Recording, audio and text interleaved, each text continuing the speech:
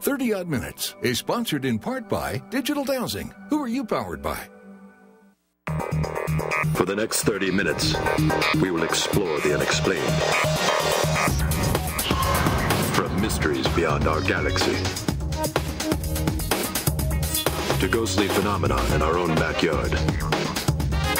We will dive into our psychic abilities and explore everything from conspiracies to the just plain weird. Welcome to 30 Odd Minutes. If the truth is out there, we will find it. But only by sheer accident. Hey! Welcome to 30 Odd Minutes. It's great to have you with us. We've landed the mothership here in Washington, D.C., right in front of the Capitol building. Pretty good spot. Nice landing, gentlemen. Yeah. Thank you. Nice. Yeah, thanks. Nicely done. We're cloaked, right? Oh, yeah. You kidding? Are you sure? Oh, yeah. You'd hear things pinging off the outside of the ship if we were. Yes. All right. Well, good deal, good deal. Dr. Dreck with us. We let him out of the lab. Yes. How are you? That's good. You have oxygen out here, don't you? Well. Not like the methane you pump into my joint. Well, I told you he'd figure that out. He can never take a hint. He never can. We're good. We're good. Well, it's good to have you here. Matt, how are you? I am here. Yes. Andrew? I'm doing well, thank you. All right, good. And any hellos this week? Yes. Greetings to Farmington Community Television in New Hampshire. Thanks for coming on board. And we know that your slogan is live free or die, but I'm pretty sure that when the mothership takes over, you'll see things our way. They will. They will. They will. Thank you. By the way, let's give a quick nod out to Sophie for this wonderful Smurf artwork. Yes. Thank you, Sophie, for the Smurf artwork. She's awesome. She's good. All right, so we are talking about UFO disclosure in the U.S. government, and that's why we've landed here in Washington, D.C., as you can see behind us. And Dr. Dreck, we asked you for a little field report on the idea of capturing evidence. Take a look.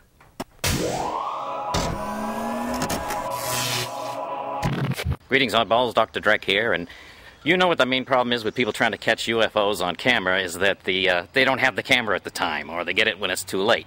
But I'm trying to solve that problem, and that's why I'm doing this remote broadcast here from planet Earth.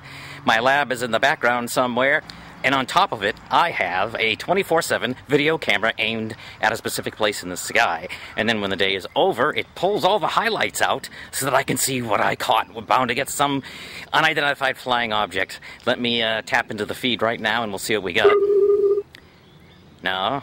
Oh, that one looks promising. Oh, no. That's Gamera. No.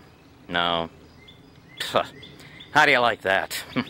All these guys got in the way. I mean, there could have been a UFO behind them, but no, we got to run into the giant claw and Reptilicus and Gamera and Rodan, these camera hogs. Well, maybe better luck next time. Oh, what's that? Oh, where's my camera? Always happens. You don't have your camera. I know. Even when you're on a UFO, you forget. You forget to film these things.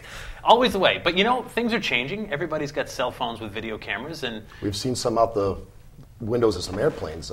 That's right. Over the past year, they've been pretty impressive. So it's interesting. We're getting more stuff, but we're getting more noise as well. We're going to talk about all this. This is very exciting. I'm excited about this because we're going to talk about the state of the union.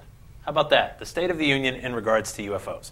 Here's what happened. Between April 29th and May 3rd, 2013, in Washington, D.C., 40 researchers, along with dozens of UFO witnesses that included military, agency, and political persons of high rank and station, converged on the National Press Club to testify in front of 6 former members of the United States Congress on UFOs and extraterrestrials.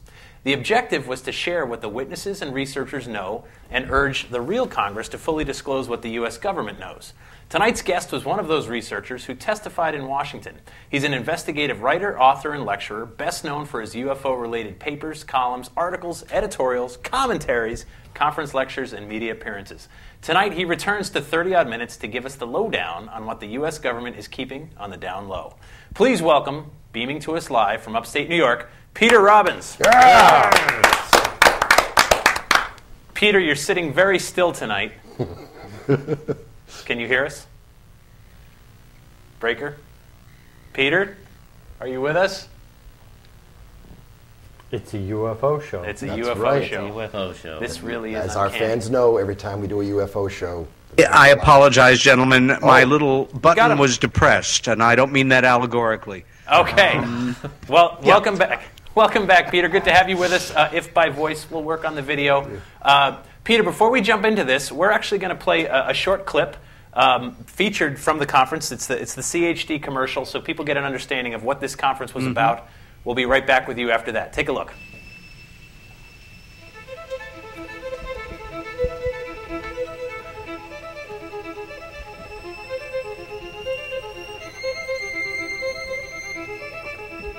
The way government regains the trust of its citizens is by telling the truth. There is no other way, no shortcut. And I call upon our government to open up, like the Belgians have, the French have, the Brazilians have, the Argentines, the Mexicans have all released their files. It's about time now that we do the same thing and become a part of this planetary community. It is way past time for all of us to know what our own government knows, instead of being kept in the dark by a policy of denial. The last time that Congress held a hearing addressing the extraterrestrial issue was 1968, 44 years of sightings ago. In those 4.5 decades, hundreds of thousands of new sightings have taken place. Government agency witnesses have come forward. Media coverage has expanded. Hundreds of documentaries have been produced, thousands of books have been written, and yet the United States Congress has remained silent. So for a period of 5 days, at the National Press Club in Washington, D.C., 2 blocks from the White House and 12 blocks from the Congress of the United States, we're going to conduct a citizen hearing on disclosure of an extraterrestrial presence engaging the human race. 40 to 50 witnesses of high rank and station from military, from agencies, and possibly from intelligence services, along with the top researchers in the world, will give 30 hours of testimony to 5 former members of the United States Congress. So maybe the citizens' hearing has a chance to try to leverage open some of the truth about the fact that we're not alone in this universe, that we might actually begin to look at what we really are, what the true history of this planet is. And that might be what gets us into a future without self-destruction. The motto of the citizen hearing is if Congress won't do its job, the people will. Peter, this seems like it's the dream testimony that people like yourself, ufologists, have dreamed of giving before Congress. They wouldn't invite you in, so you did it yourselves. What was it like being at this conference? Yeah, I have to say, a lot of us in the field hoped for the best, expected something less, and showed up optimistic. I don't think anyone was disappointed, Jeff. It really was above and beyond any event that's ever been put together like it. Steve Bassett, our host and the organizer and the driving force behind it, had received a extremely sizable donation from a gentleman in Canada, obviously of some means, who wanted to see this event happen. And really no expenses were spared. Leasing the National Press Club for 5 days, for starters, is a serious undertaking. Everybody that was there had full entrance and access for free. There were no associated fees. The Press Club laid out a really nice breakfast and major buffet lunch every single day, snacks all throughout the day, several hundred people in attendance at any given time. I would say there were probably almost several hundred headsets with wireless attachments so that you could listen to any of the speakers in English, Spanish, Portuguese, Mandarin, 1 or 2 other languages. And yes, we had 5 retired congressional representatives, 1 retired congressman, who were paid a serious amount of money to come in and do what they used to do. Right. And that was another concern for some of us, that they would simply, put themselves through their paces and play act, but they became extremely engaged. And after a while, a great deal started to come out about their understanding and experience, or lack of same. Over 40 witnesses from as far away as China, from as near as Washington, D.C., heavy contingent of military witnesses, witnesses with an intelligence or background in our military-industrial complex. It was altogether fascinating, and as our congressional representatives agreed, there isn't a chance in hell that our elected officials are going to have the courage to ever do anything like this, short of a landing in front of your studio and in my backyard here and on their lawns as well.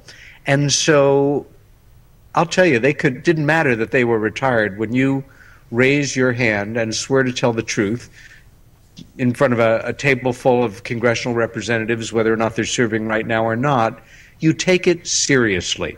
And the testimonies, I thought, were not just very professional and informed and passionate, but as the congressional folks responded over and over, was backed up by a sizable amount of the kind of evidence that you could take into a courtroom case and win a serious felony. Sure, absolutely. Now, here's the thing, too. This conference, we talked about this before, it got a lot of media attention. Some of the media said, hey, look at what they're doing. This seems serious. Others, of course, used used it to made a mockery of the thing, which is nothing new for anyone in the paranormal. Sometimes, that's right. Yeah, and so I'm curious, too, what are your thoughts on the reaction of the media? Who do you think got it right, and who do you think got it wrong as far as the coverage of this big event? Yeah. I would say at the top of the list of those who got it right was the Huffington Post. They had a longtime UFO investigator, featured writer for them for some years, one of the most abiding names in UFO studies and one of our real media scholars, and that is Lee Spiegel. Mm-hmm. And Lee had a daily blog. He essentially just did what any good news person should have done, which was report what was going on there as objectively as possibly and keep out of the way in terms of commentary or the usual nonsensical variations on wink, wink, nudge, nudge, or all of the silly graphics that you can imagine. The great George Knapp, certainly for my money, a leading, if not the leading, UFO-related newsman who comes out of Las Vegas, Nevada, Emmy Award winner, I believe. He did a wonderful piece on it as well. But you know what? Even the New York Times did a respectful and respectable piece. And that, I have to say, for me, was stranger than UFOs themselves. The Times has a notorious history of debunking, condescending, belittling. I know it because I made it my business to study it in great detail. And they had a reporter there for several hours. Their photographer basically came and never left. He stayed for the next 4 days and kind of became one of us. And this is a longtime photographer for the New York Times. The Washington Post, a silly puff piece.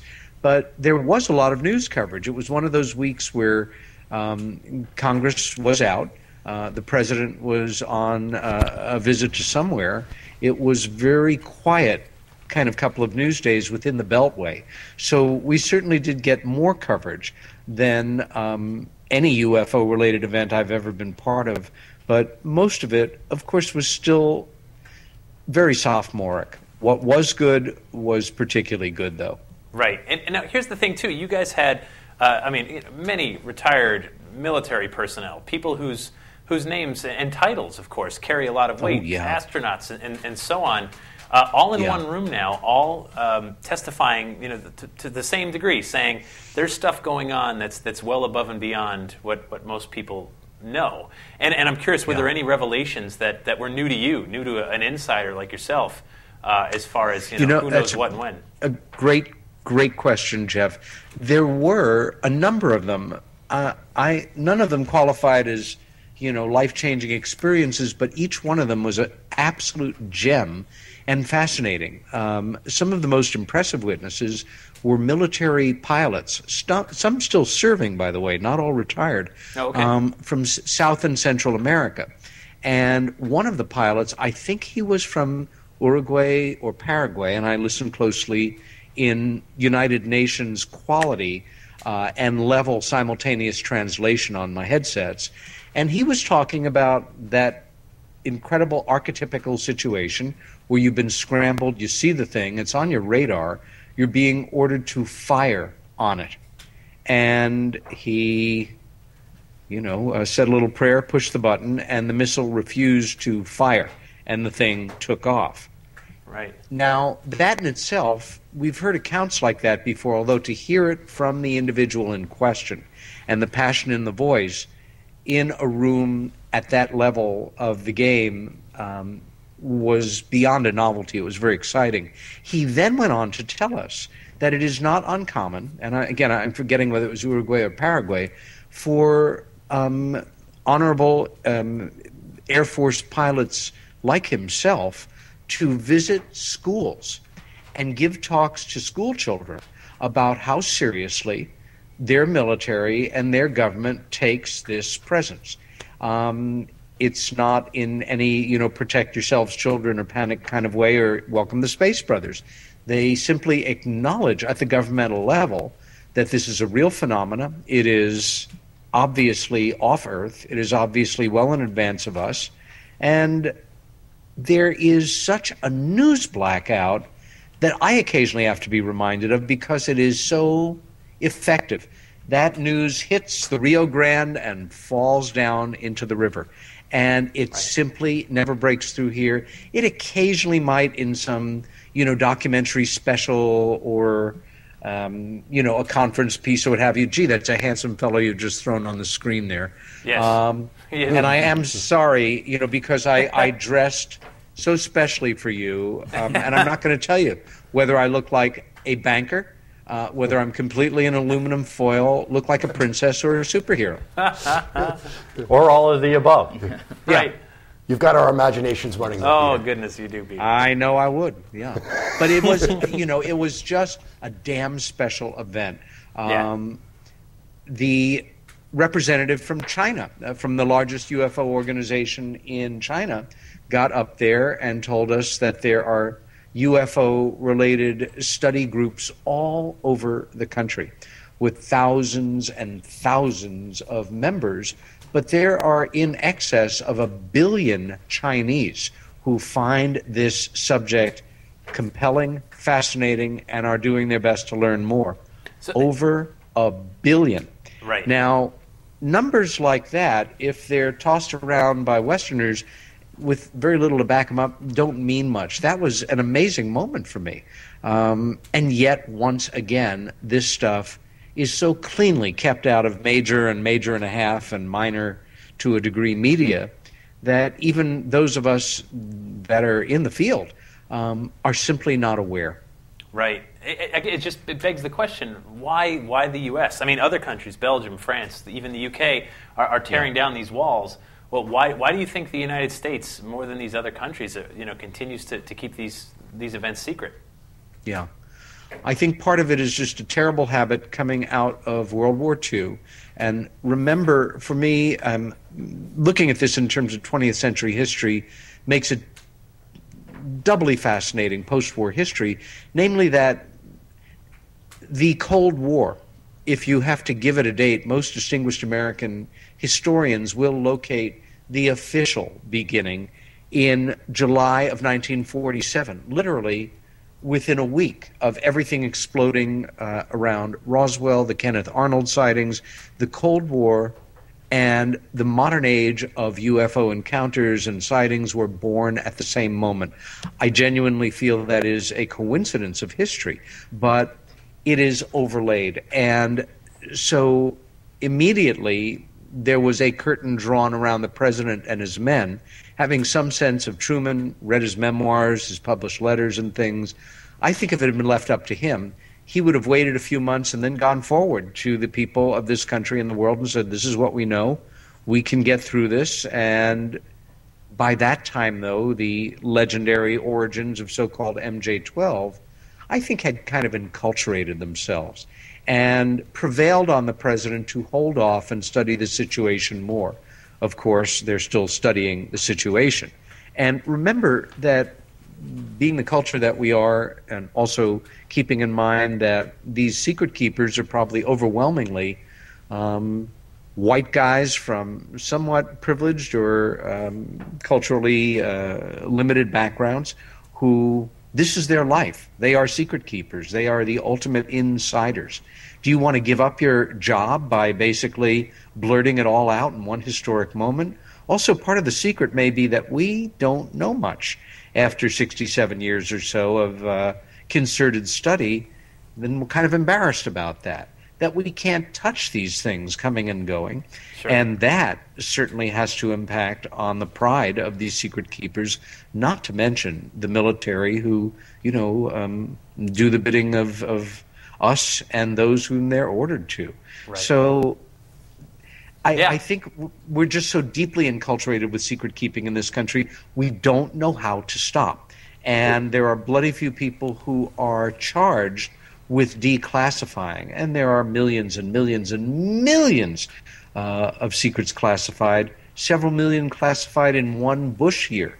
So we are buried as far as that goes, and I have to agree with my friend and colleague Rich Dolan that there will never be an official president coming on TV. Doesn't matter who it is, doesn't matter what their politics are. This is an equal opportunity repression employer. Right. It means that every previous president, liberal, conservative, Democrat, Republican, doesn't matter, is an unindicted co-conspirator in arguably the biggest conspiracy in history, and that doesn't look good. So they're kind of trapped in an invention of their own making. Well, Peter, you left out the biggest one, money. Yeah. Money. Thank you. And Matt wins a $68 quadrillion prize. The technology, exactly. The value of the technology. Right. And, the military is looking at it with, we can kill people with much cooler stuff than we've been doing it, and we will own the world. What about the money it costs to keep the secret? Those budgets are big dollars. Yeah.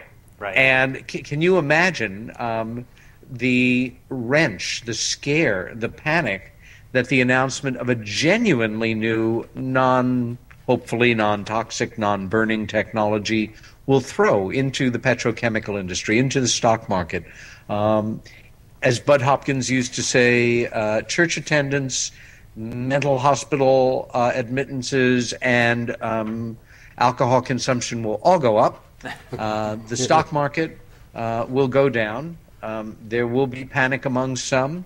I think that people of faith will weather this a lot better than other people think they might. I don't think it's going to conflict with their ideas of a supreme being or what have you. Sure. But it's a son of a gun. And this event, which, you're kind of like at a UFO conference, which this was not, you're kind of under a giant bubble where you're in a judgment-free zone. When we met in Massachusetts and at conferences Matt and I have done, whatever the subject is, everybody pretty much knows they can talk about it without anybody looking at them askance, unless they're a total weirdball, in which case we murder them and wrap their body in aluminum foil and sell them to the aliens. We're sitting right here. These things happen. I'm sorry, did I say that or think that? I have a fairly thoughts got loud serious reputation here, but I feel like I'm robbing you of the psychic pleasure of not having me to riff off of and try to embarrass me and then see by my face that I am. So I kind of owe you another show here. Yes. Where it'll be on camera, and I feel bad about this one, Peter, you've already broken a record. You were our first three-peat guest, our very first three-peat guest. So, oh my God, I'm so excited. What do I win? Let that soak in for a minute, because we have to take a news break. And, speaking of recent UFO sightings, I want to get your take on these. Let's take a break for the news. We'll be right back.